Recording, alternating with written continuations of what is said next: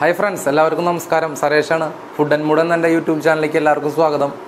ഇന്ന് നമ്മൾ ചെയ്യാൻ പോകുന്നത് നമുക്ക് വീട്ടിൽ വളരെ ഈസി ആയിട്ട് ബ്രെഡ് പുഡിംഗ് എങ്ങനെ ഉണ്ടാക്കാം എന്നാണ് നമ്മൾ വീഡിയോയിലൂടെ കാണുന്നത്. അത് വിത്തൗട്ട് ഓവനിലാണ് ചെയ്യുന്നത്. അപ്പോൾ ഇന്നത്തെ വീഡിയോയ്ക്ക് വേറൊരു പ്രത്യേകത കൂടി ഉണ്ട്. എന്നെ സഹായിക്കാൻ വേണ്ടിയിട്ട് എൻ്റെ സിസ്റ്ററും കൂടി ഉണ്ട്. അപ്പോൾ എന്തായാലും നമുക്ക് വീഡിയോയിലേക്ക് പോവാം. അതിനു മുന്നേ നിങ്ങൾക്ക് ഈ വീഡിയോ ഇഷ്ടമാവുകയാണെങ്കിൽ വീഡിയോ ലൈക്ക് ചെയ്യുക, ഫ്രണ്ട്സിനെ ഷെയർ ചെയ്യുക, എൻ്റെ ചാനൽ സബ്സ്ക്രൈബ് ചെയ്യുക. ഈ ബ്രെഡ് പുഡിങ്ങിലേക്ക് വേണ്ട ആവശ്യമായ സാധനങ്ങൾ: ഒരു 10 പീസ് ബ്രെഡ് എടുത്തിട്ടുണ്ട്, 4 മുട്ട, 1/2 ലിറ്റർ പാല്, പിന്നെ 2 കപ്പ് പഞ്ചസാര. അതിലൊരു കപ്പ് പഞ്ചസാര നമുക്ക് കാരമലൈസ് ചെയ്യാൻ വേണ്ടിയിട്ടാണ്. കാരമലൈസ് ചെയ്യാൻ വേണ്ടി ഒരു പാൻ വെച്ച് കൊടുക്കാം. ഇതിലേക്ക് 1 കപ്പ് പഞ്ചസാര ഇട്ട് നന്നായി മിക്സ് ചെയ്ത് കൊടുക്കാം.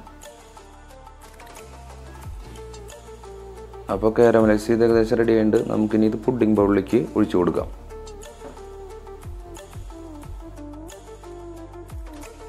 കാരമലൈസ് ചെയ്ത് പുഡിംഗ് ബൗളിലേക്ക് മാറ്റിയിട്ടുണ്ട്. ഇനി പുഡിംഗ് മിക്സ് തയ്യാറാക്കാം. ബ്രെഡിൻ്റെ 4 സൈഡും നമുക്ക് ആദ്യം കട്ട് ചെയ്ത് മാറ്റാം.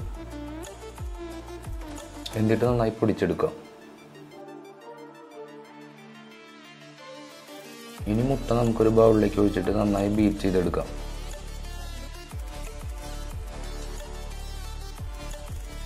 അപ്പോൾ മുട്ട നന്നായി ബീറ്റ് ചെയ്ത് വന്നിട്ടുണ്ട്. ഇനി നമുക്കതിലേക്ക് പാലും കൂടി ഒഴിച്ചിട്ട് ഒന്നുകൂടെ നന്നായി ബീറ്റ് ചെയ്യാം.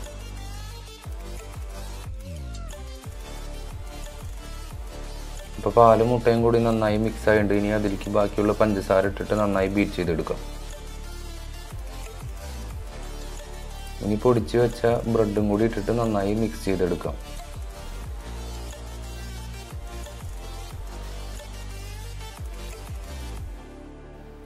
ഇപ്പോൾ പുഡിംഗ് മിക്സ് റെഡി ആയിട്ടുണ്ട്. ഇനി നമുക്കിത് ഒന്ന് ചൂടാക്കി എടുക്കാം.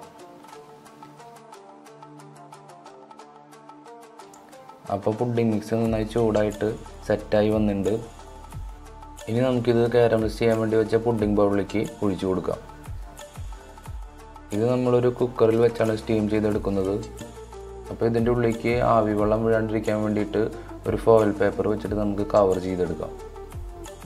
ഇനി നമുക്ക് സ്റ്റവ് കത്തിച്ച് ഒരു കുക്കർ വെച്ച് കൊടുക്കാം. അതിൻ്റെ ഉള്ളിലേക്ക് ഒരു തട്ട് വെച്ച് കൊടുത്തിട്ടുണ്ട്. ആ തട്ടിന്മേലാണ് നമ്മൾ പുഡിംഗ് ബൗൾ വെക്കേണ്ടത്.